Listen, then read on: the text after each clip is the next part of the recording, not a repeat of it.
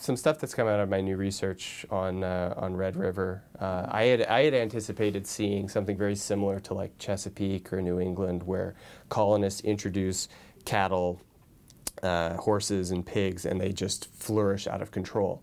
But this doesn't happen in Red River, in part because of climatic limitations on the ability for free-range livestock husbandry.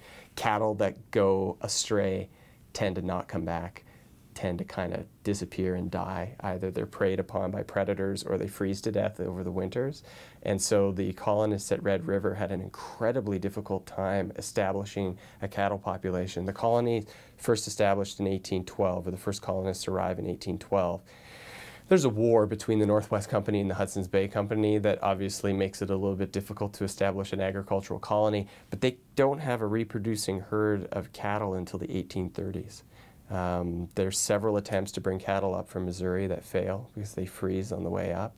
And the sustaining population, even by the 1840s, is so small and minuscule. It's not until the railways completed later in the 19th century that you start to see the kind of cattle explosion across the prairies.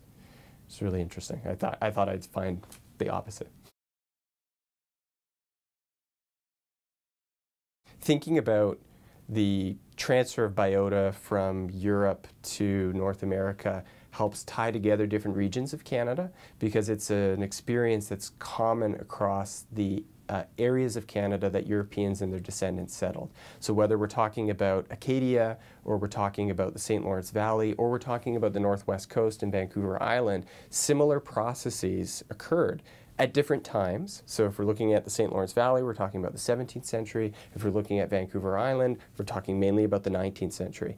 But that process of introducing novel plants and animals and diseases occurred in very similar fashions. And so I think it ties the experiences of colonialism across Canada in ways that we could think about the experience of the Nuu-chah-nulth in Vancouver Island being common to some extent to the experience of the Wendat in southern Ontario.